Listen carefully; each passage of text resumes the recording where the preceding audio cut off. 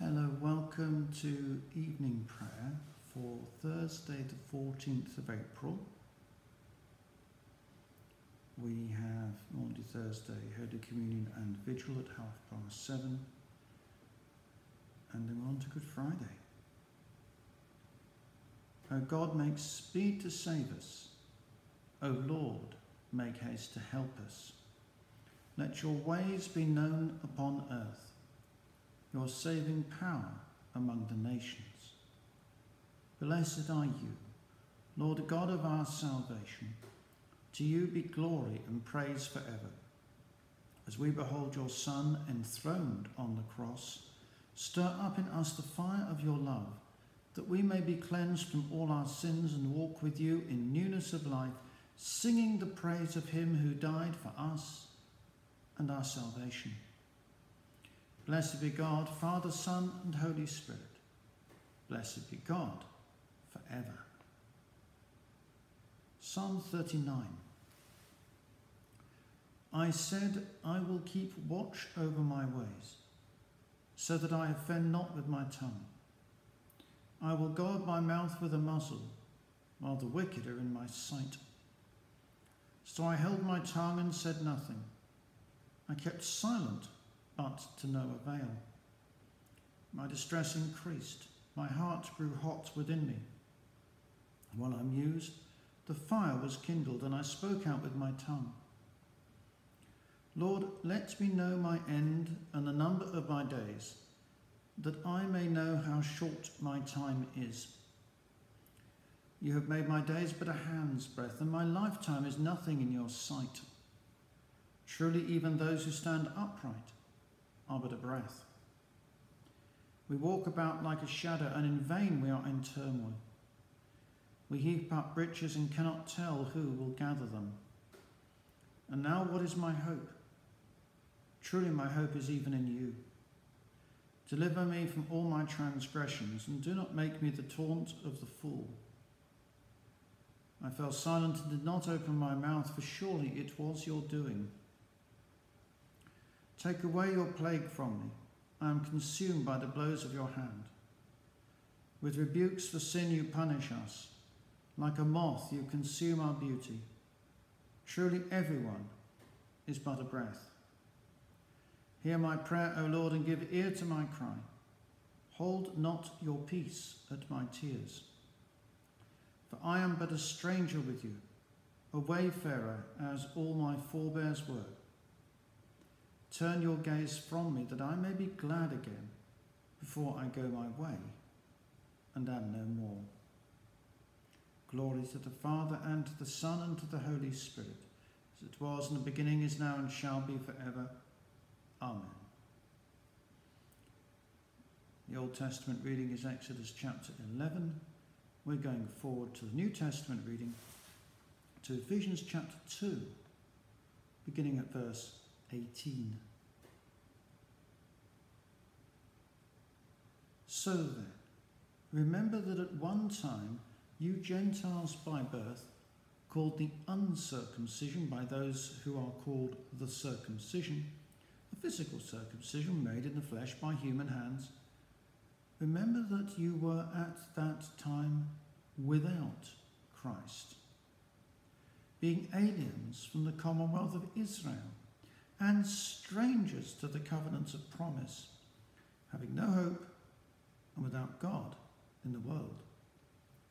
But now in Christ Jesus, you who once were far off have been brought near by the blood of Christ.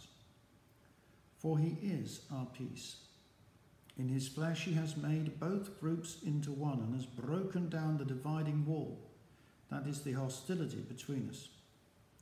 He has abolished the law with its commandments and ordinances, so that he might create in himself one new humanity in place of the two, thus making peace, and might reconcile both groups to God in one body through the cross, thus putting to death that hostility through it. So he came and proclaimed peace to you who are far off, and peace to those who are near. For through him both of us have access in one Spirit to the Father. This is the word of the Lord. Thanks be to God. I bind unto myself the name, the strong name of the Trinity, by invocation of the same, the three in one and one in three, of whom all nature has creation, eternal Father, Spirit, Word. Praise to the Lord of my salvation. Salvation is of Christ the Lord.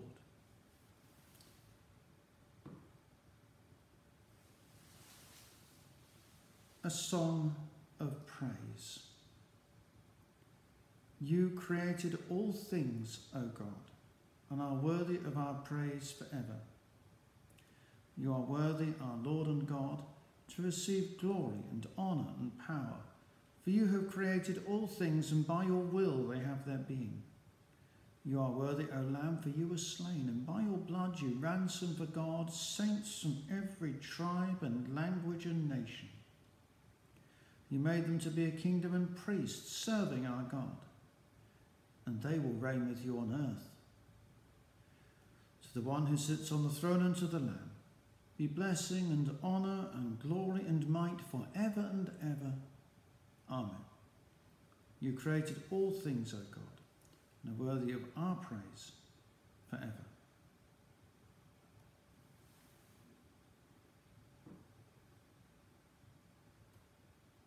Maundy Thursday.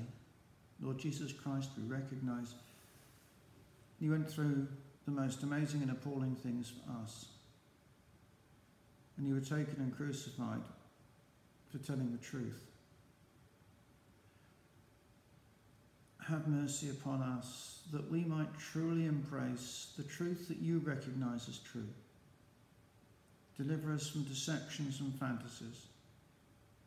Deliver us from wrong thinking.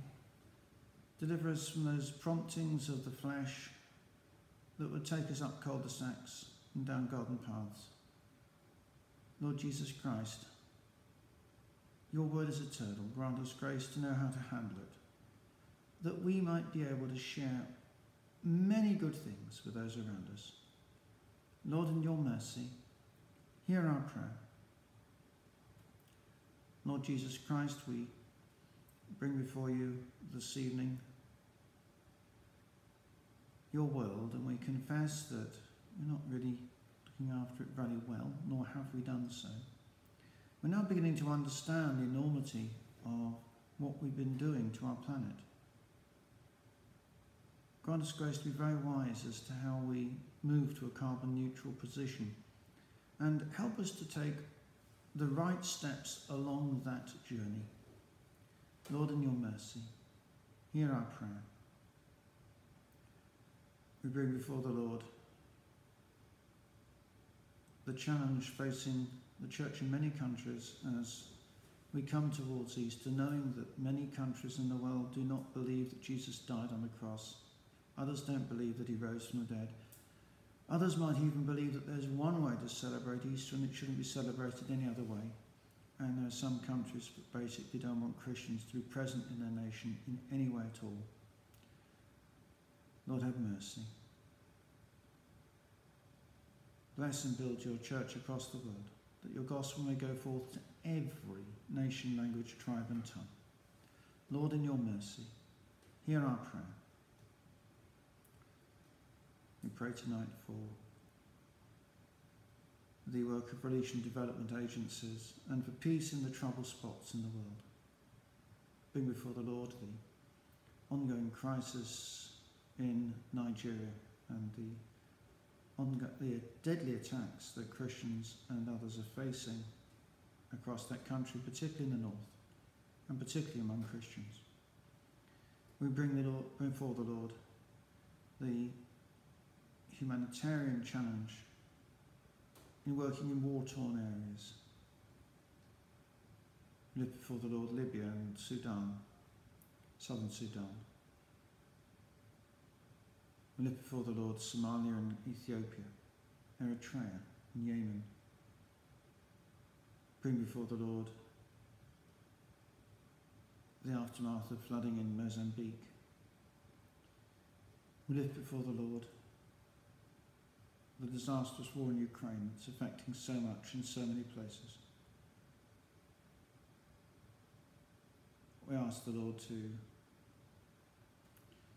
help us to put away the weapons of war and to work for the blessing and building up of all. And we do pray for a reduction in poverty and a reduction in refugees and a reduction in the miseries that they face. Lord, in your mercy, hear our prayer.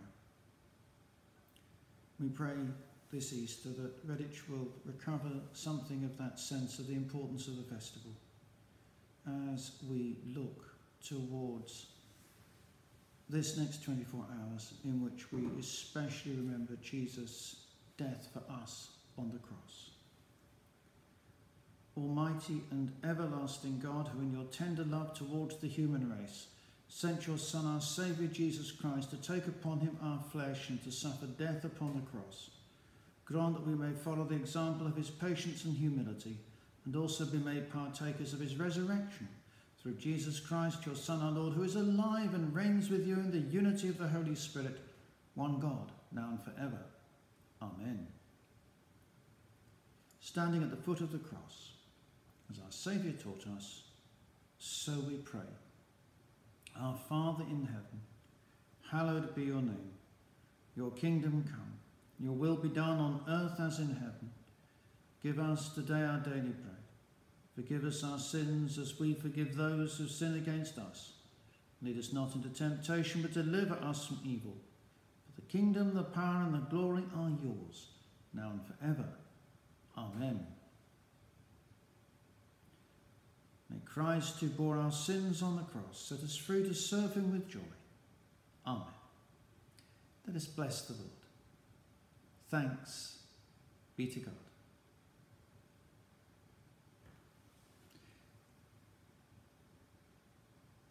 We'll carry on with evening prayers through the holiday period. Of course, not on Sunday, but we will carry on through next week as well. Bye for now.